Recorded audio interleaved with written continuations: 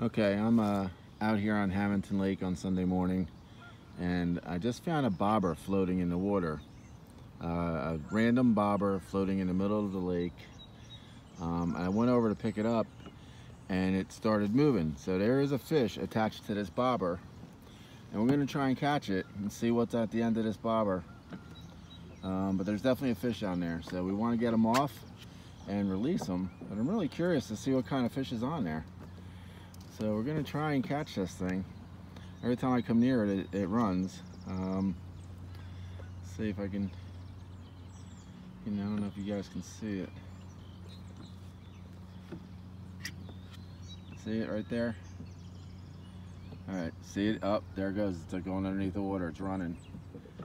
I can keep an eye on it though. I see where it's going. This fish has probably been hooked to this bobber for quite a while.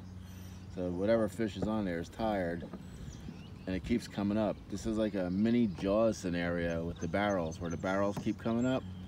Well, that's what's going on with this bobber right now. You see the bobber's back up.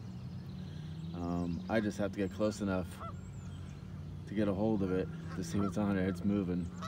We got to get this fish off of this bobber so we can get back to swimming normally. This is wild. I've never seen this before. It's going back under. The jaws tanks are going under. But the fish is definitely getting tired. It's having a hard time keeping that bobber underneath. The excitement is brewing. What is on the end of this bobber?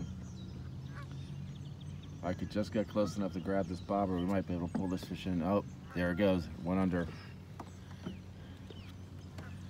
Just gotta wait for the bobber to come back up again. Oh, here, it's coming up over here on the left-hand side. This is a different kind of fishing excitement that we normally don't have out here on the lake. Fish definitely knows I'm here. It's definitely running from me. But the bobber is helping me keep track of this guy.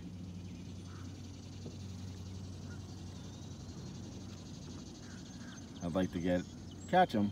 One, to see what it is, and two, to get the hook out of its mouth and let this fish go and swim a normal day, swim a normal life.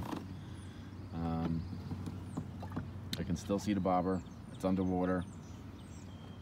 Fish is basically doing circles right now.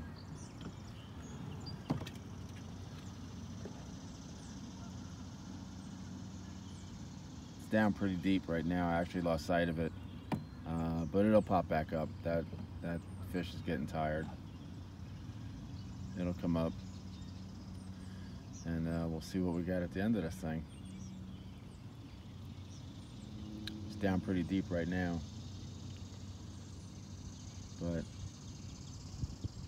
like Jaws, the barrel will reappear somewhere. We just got to find it.